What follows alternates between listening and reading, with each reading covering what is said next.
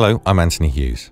New to Dorico 5 is Scrub Playback, where you can scrub your mouse pointer across the score to audition notes playing at that rhythmic position. This can be useful when composing or arranging and can help orientate yourself in the music and spot input errors.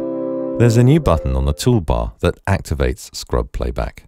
When enabled, the project is placed temporarily in a read-only state so as not to make accidental edits.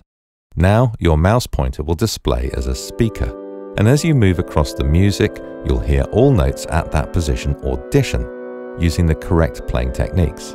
Press the button again or use the key command Escape to exit Scrub Playback. You can also use the key command Control Space on Windows or Option Space on Mac to temporarily activate Scrub Playback just while you keep those keys held down, a handy way to quickly audition specific moments.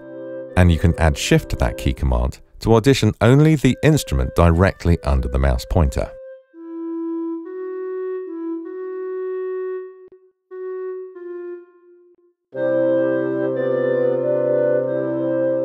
If you have an active selection that contains music on more than one staff, Scrub Playback will audition only the instruments on those staves.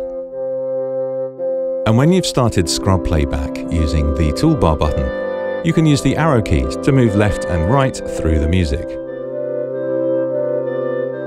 Note that grace notes and other non-rhythmic notes will not audition during Scrub Playback, and when scrubbing over a passage of music that contains repeats, Dorico will assume it is auditioning the first pass of any repeated section.